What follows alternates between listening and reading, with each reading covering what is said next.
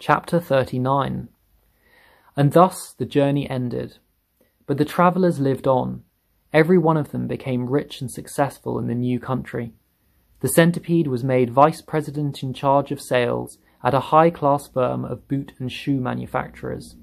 The Earthworm, with his lovely pink skin, was employed by a company that made women's face creams to speak commercials on TV. The Silkworm and Miss Spider, after they had both been taught to make nylon thread instead of silk, set up a factory together and made ropes for tightrope walkers. The Glowworm became the light inside the torch on the Statue of Liberty, and thus saved a grateful city from having to pay a huge electricity bill every year.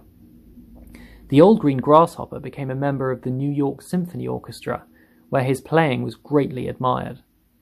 The Ladybird, who had been haunted all her life by the fear that her house was on fire and her children all gone, married the head of the fire department and lived happily ever after.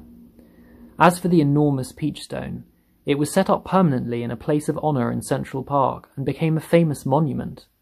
But it was not only a famous monument, it was also a famous house. And inside the famous house there lived a famous person, James Henry Trotter himself. And all you had to do on any day of the week was to go and knock upon the door, and the door would always be open to you, and you would always be asked to come inside and see the famous room where James had first met his friends. And sometimes, if you were very lucky, you would find the Old Green Grasshopper in there as well, resting peacefully in a chair before the fire.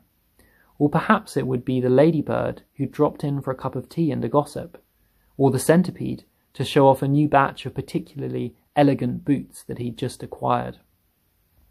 Every day of the week, hundreds and hundreds of children from far and near came pouring into the city to see the marvellous Peachstone in the park. And James Henry Trotter, who once, if you remember, had been the saddest and loneliest little boy that you could find, now had all the friends and playmates in the world. And because so many of them were always begging him to tell and tell again the story of his adventures on the Peach, he thought it would be nice if one day he sat down and wrote it as a book. So he did.